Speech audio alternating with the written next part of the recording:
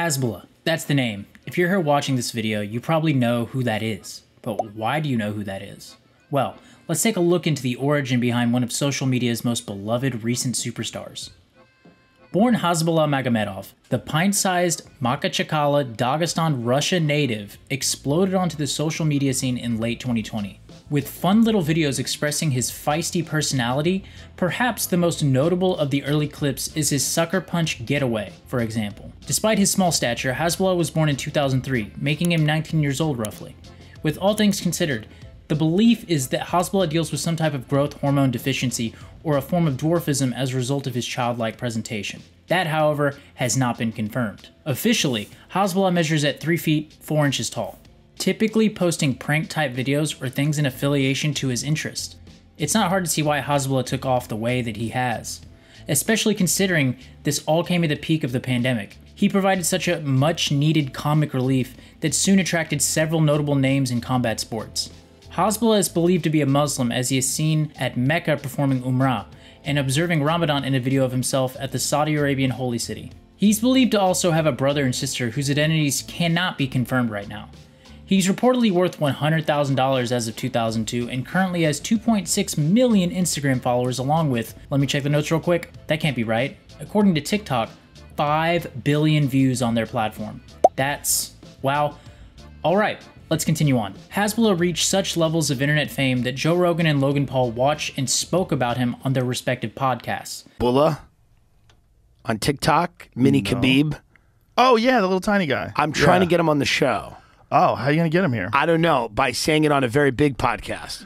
But I really want Hasbullah to come on my show. You got to give him that paper. We'll pay Hasbullah $10,000 to come on the show. Okay. He has a fight with another little guy, Abdu Rozek. Bro, Hasbullah, bro.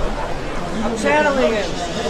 The fiercest warrior in the world. What do you say about his ferocity that excites you? Hasbullah. He's a good guy. Love him, yes. Eventually, the viral sensation even found his way to a seat cageside at a UFC event in Abu Dhabi for UFC 267 in October of 2021. In one of Hasbullah's videos, he reenacted a weigh-in of Khabib Nurmagomedov's that led to the forming a relationship with all-time MMA great. Khabib has gone as far to be featured in some videos with his youthful companion.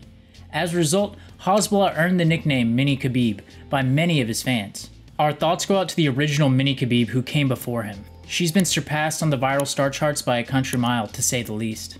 As successful as Hasbullah has been on his own, it truly takes two to tango, and a great portion of his popularity can be owed to the involvement of a seemingly friendly rivalry with fellow larger-than-life tiny personality, Abdu Rozek. The two made a video one day of a stare-down that quickly devolved into a little scuffle, with them being separated. It's still the most popular video of Hasbullah's to this day. Rozek is also around the same age as Hasbullah at 18, but has an actual career behind him as a singer.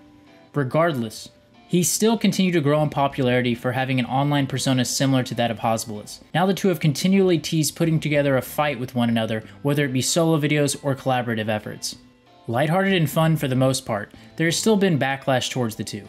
Many naysayers have declared Hasbullah and Abdu's antics as cheap publicity stunts and unethical actions due to their insensitivity towards the issues faced by other dwarfism sufferers. The organization's head, Uliana Podpolnaya, commented on the potential MMA fight between Hasbullah and Abdu saying, "It's not even like a show fight. They get paid a lot of money, and it's a show to make people laugh. There's nothing serious about this. This isn't sport. This is unethical. Wrong from my point of view." An official fight has yet to take place between the two, and it certainly feels like something that won't happen in any serious manner anyway. That hasn't stopped UFC President Dana White from being asked about the idea of it though. Always want to tease a bit, White would say the chances of Hasbullah fighting in the UFC aren't zero. Of course, the likely only opponent imaginable in such an absurd concept would have to be Abdu, or someone around the same size. If CM Punk could make it, anything is possible, right? Next time.